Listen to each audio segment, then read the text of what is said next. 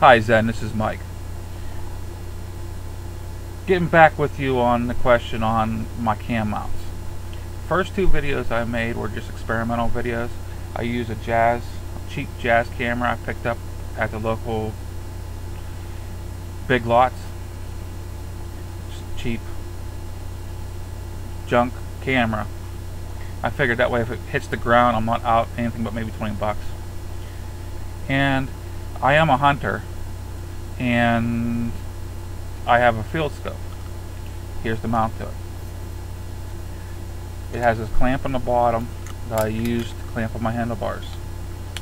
But, like on my one video, I lost the camera. It stripped off just a plastic mount on the bottom, screw mount, and it stripped off of the field scope mount.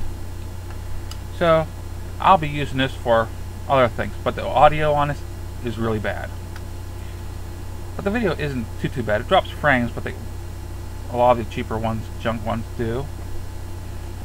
This last video I have posted is actually, the camera was sent by a motor vlogger on YouTube, and he swears by this. It's a cheap Chinese camera. I know you're against spy cams with your luck with your pen cam, but this, he swears by this. He's been using this since at least as far as I know, beginning of the year, and has had no troubles except for losing one while he's on the road.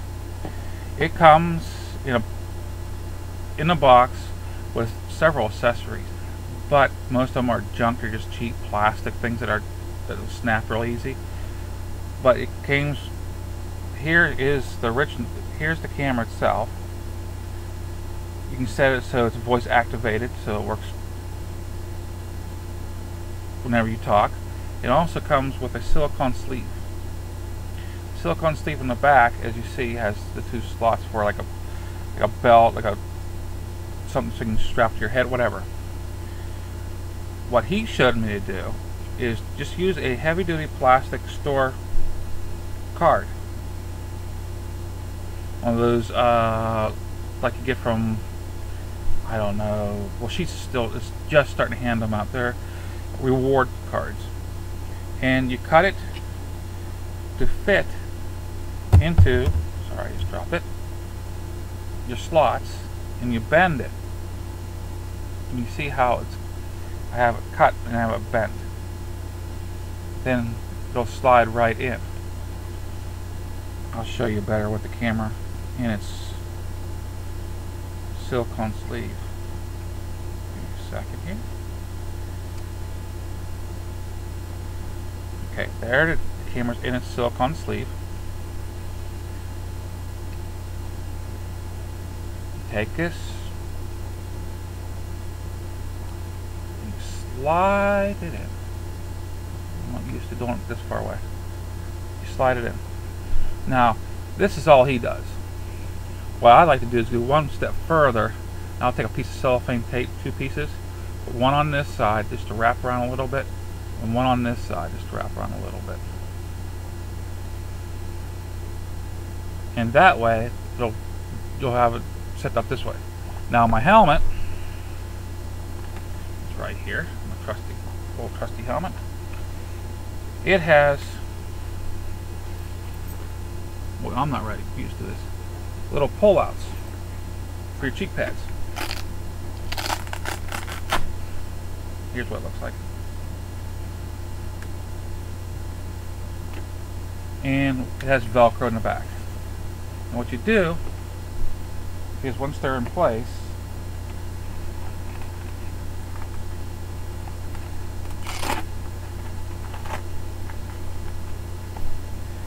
quickly you take your camera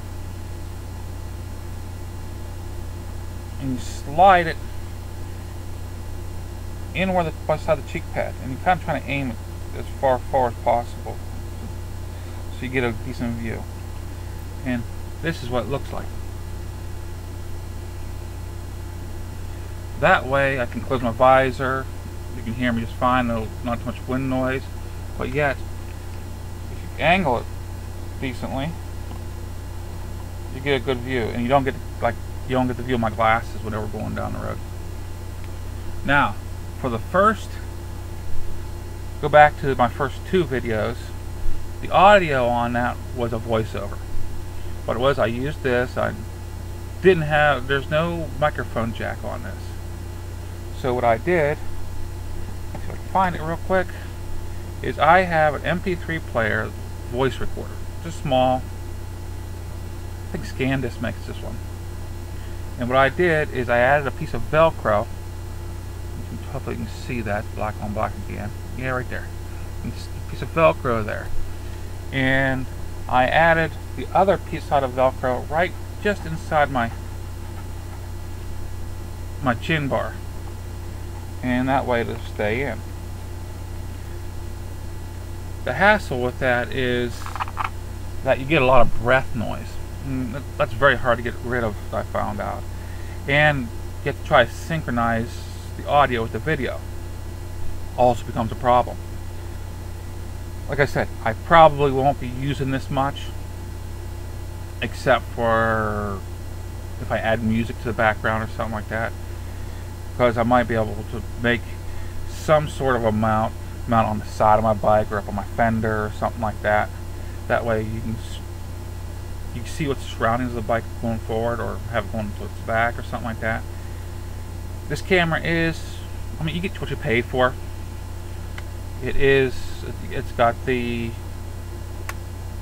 screen, I think it's a 1.5 inch screen that you can pop out. I mean, it only takes, I think, yeah, 2 AA batteries. It is what it is. I mean, you pay this cam here, you can go up on eBay, pick it up for, I think it was like 99 cents plus shipping and handling. I mean, if you lose it, if it gets wet, destroyed, you're not out a lot. It takes the biggest loss would be the card replacements. Now, there is a large problem with all these cheap cameras, even the more expensive ones, is the drop frames.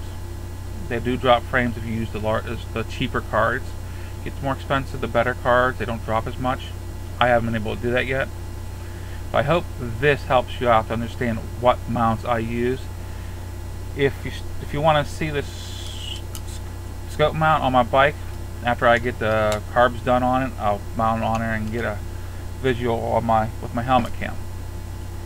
Hope this helps then. See you around.